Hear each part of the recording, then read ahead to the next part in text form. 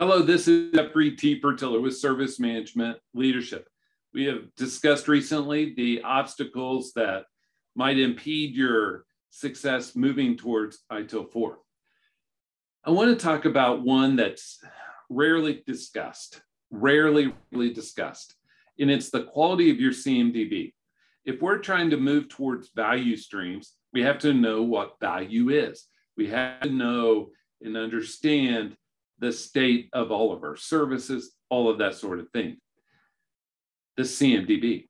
The CMDB is also at the crux, at the crossing of the expansion of technology throughout the enterprise. How can we do that better? How can we do that well?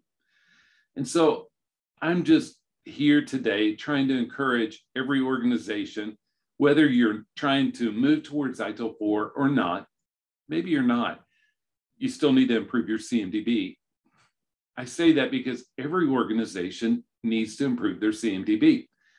We all, it's one of those things that the CMDB is relied upon for everything.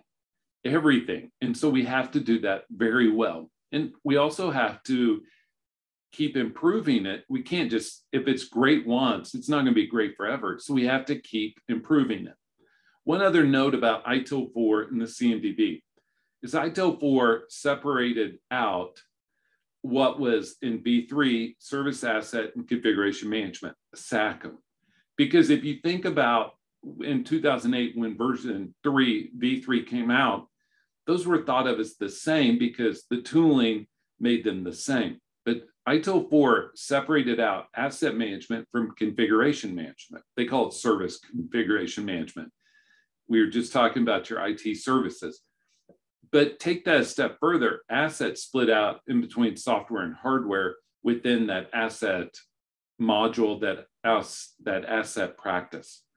But getting back to the CMDB, look at the CMDB from a stakeholder point of view and a process point of view. Your tooling, yes, you probably need help in that area. Everybody does. But you need to make sure you get the basics right with your process, your metrics, understanding what information and data you need to deliver and provide your stakeholders from your CMDB. This is Jeffrey T. Fertiller with Service Management Leadership. Thank you for joining us. We enjoy doing these videos. Hopefully they're helpful to you and your organization. Please follow our LinkedIn company page and let me know how Service Management Leadership can help your organization. And I hope you have a great day.